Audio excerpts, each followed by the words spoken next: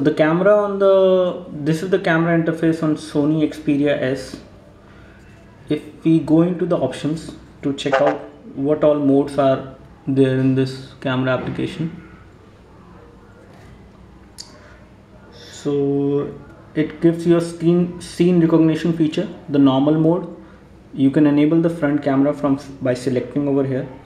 It has a front camera which records the video at 720p. You can also shoot a 3D sweep panorama shot, a sweep multi-angle shot 3D, and a normal panorama shot as well using this particular option. You can turn on and turn off the flash, remove the red eye reduction from the photo while taking the picture, and then you can toggle in between the video and the photo mode from here, like this.